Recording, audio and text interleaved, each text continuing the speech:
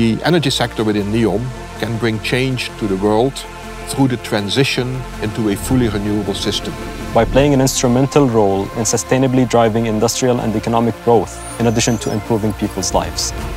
I am Peter Terium, Managing Director at NEOM, responsible for energy. My name is Mohammed Aloraynan. I joined NEOM 2 years ago, working as a project engineer, supporting the energy sector and leading projects and solving problems. I think of a change maker as someone who would simply introduce something new to the way things have been going, with a positive impact. You have to be comfortable with being outside of your comfort zone. Hi, Mohammed, great to see you. Hello again, Peter. Nice to see you as well. Well, Mohammed, it's great to have a chat and to talk about, for instance, why did you join NEOM? Thank you very much, Peter. I'm glad to be here as well. I really wanted to be part of NEOM since the very beginning, when it was first announced, simply because its vision resonates quite well with what I wanted to do. In my second year of university, I attended one of the energy-related conferences. And for the first time, I listened to experts and industry leaders speak about this change and evolution that the energy sector is going through. And it really sparked me to become part of this change since then. I got this opportunity to participate in MISC's annual competition, which was in partnership with NEOM that year.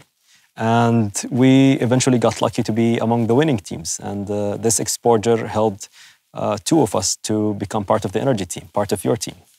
I think all the innovative solutions keeps me excited and driven to do more and more in the energy sector. Well, that's great. It's great to hear because it fits so much to what I envisage to do with energy.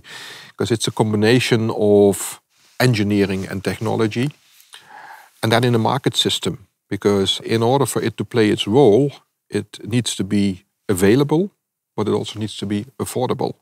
Have you always wanting to become an energy engineer? Not really. So when I was a kid, I was good at drawing. So I wanted to become an architect. But with good opportunities, I had to have some engagement with electronics and stuff during my summer school, during high school. I knew that I wanted to be not only an engineer, but electrical engineer with focus on energy. Yeah, well, that's great because one of the things I dreamt of when I was a kid was becoming an architect. And now I recognize that there's a lot of architect in each and every of us, and specifically if you develop to become a leader, it's never a waste. So maybe your dream still comes true as being the architect of an energy system. I couldn't agree more, Peter. What did you do before joining the energy sector in NEOM? Well, I joined the energy business some 20 years ago. And even before that, when I was in another industry, I noticed how vital and important energy is. But creating energy cannot be done without impacting your environment. And NEOM was the opportunity to start from scratch, start with a clean slate, with a fresh approach. And through that, do it much quicker. Because we have the aim to be 100% renewable by 2030. Yeah, it's a unique opportunity. And why do you think NEOM has the opportunity to drive this change, especially when we talk about the energy sector? Yeah. I think NEOM has a few very clear advantages. Wind and solar, which is in that combination pretty unique in this part of Saudi. But it's also, I would say, the heritage.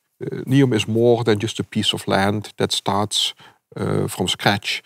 It's always been a place where multiple cultures were coming together. And that links very well to the diversity that we need to have for the future, because innovation doesn't have a passport, it doesn't have a religion, it doesn't speak only one language. And a part of innovation is the creativity of bringing different people together to find solutions that we currently don't even think of. Now, we've talked about all the great opportunities that NEOM gives you, but what do you consider have been the biggest challenges or the biggest hurdles that you have encountered in your work in NEOM?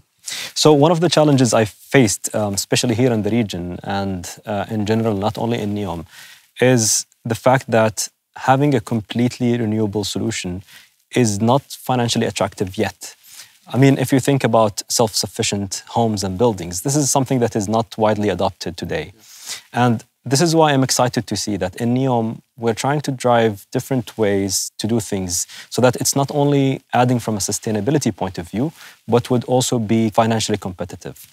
Well, the biggest challenge that we have is that to build and operate a 100% renewable system, you need solutions that don't exist.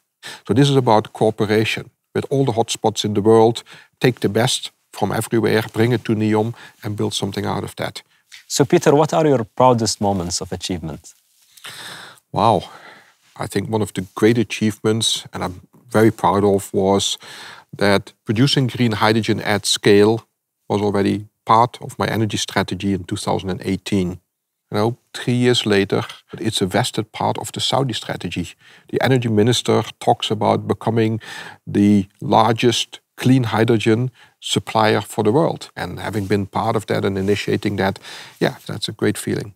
So to all these youngsters and excited individuals, Peter, what piece of advice would you give them when it comes to wanting to drive change and making an impact? I think one of the most important attitudes is curiosity. The curiosity to continue to try new things, even if they don't succeed, but try it again. Only through that attitude you can create innovation. Amazing. It's very insightful and exciting to be chatting with you. It's a pleasure. It's great working with youngsters with such an amazing talent as you have. And I've seen you developing in the last 2 years, and we're very proud. This is one of the moments of pride that I could add to my list. So it was a pleasure. See you soon again. Indeed. See you soon, Peter. Thanks again. All the best. Thank you.